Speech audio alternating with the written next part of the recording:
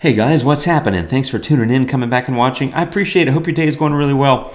I'm going to mess around in Luminar 4 today with sky replacement, and the reason I'm doing this video is because every time I post a photo about sky replacement, I get the same question, and that question is, hey Jim, can you use your own skies, or do you have to use the skies that are built into Luminar?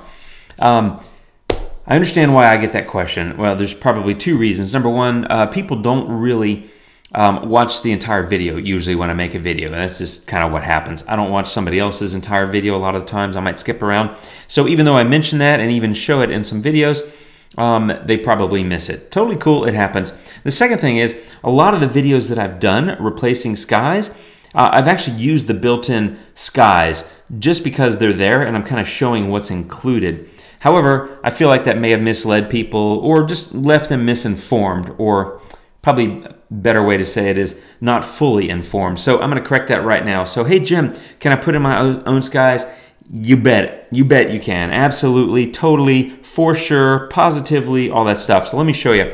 I've got a photo here. You've seen this one before. You just go to Sky Selection in the AI Sky Replacement filter. And at the very bottom, it says Load Custom Sky Image. You give that a click.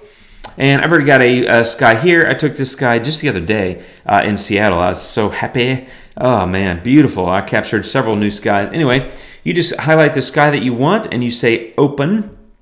Well, on a Mac, maybe it's something different on Windows. And then there you go. There's your new sky. That is a sky that I took that is not included in Luminar. So it's quick, it's easy. Let me show you another example. Okay, here's a shot from London. Once again, sky selection, load custom sky image, and boom, I'm just going to grab that same sky.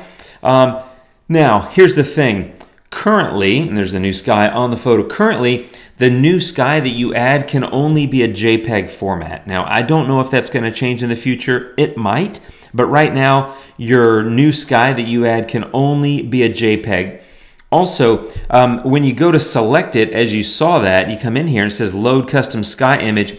It prompts you to pick a file on your computer.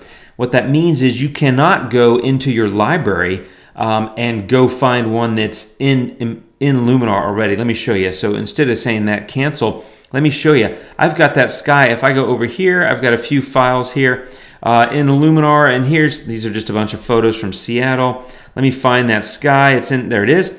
Right? So that's the sky. What I did is I exported that from Luminar, because when I'm over here in that other photo, let me go back to that. Goodness, I didn't think about all this scrolling that I got to do here. When I'm in this photo in the different folder in Luminar and go to select a sky, here we go, load custom sky image, it doesn't allow me to pop into that other folder in Luminar and grab it. So export the photo. What I do is I've got a clouds and skies folder that I keep on my desktop, and I've just got a bunch of skies that I like that I've captured over the years, and that's how that works.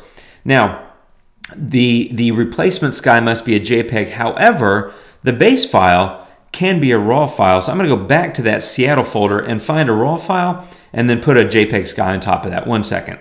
Okay, here we go. So this is a RAW file. You can see it says right there, .arw.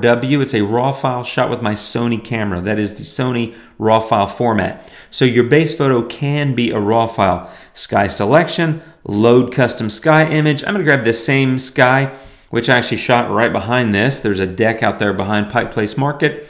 And so, hey, I'm not even cheating in this case. I get the same sky from that night at a different time behind a play. Anyway, I'm just playing.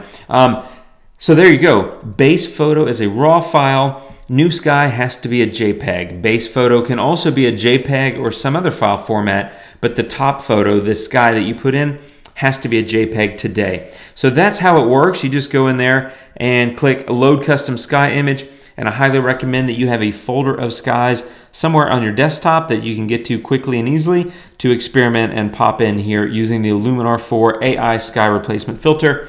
That was it for this one. I just wanted to answer the question, hey, can I use my own skies? The answer is yes, absolutely. Have fun with it, my friends. Thanks for watching. Please like, share, subscribe, that sort of stuff. And I may do some more short videos like this where I try to answer questions that I've gotten as opposed to a full workflow video. There's just a lot of things to talk about. So if you've got questions, put them down below and they may make it into a future video. And thank you much, my friends. Hope you're having a super awesome day. I'll see you soon. Take care and adios.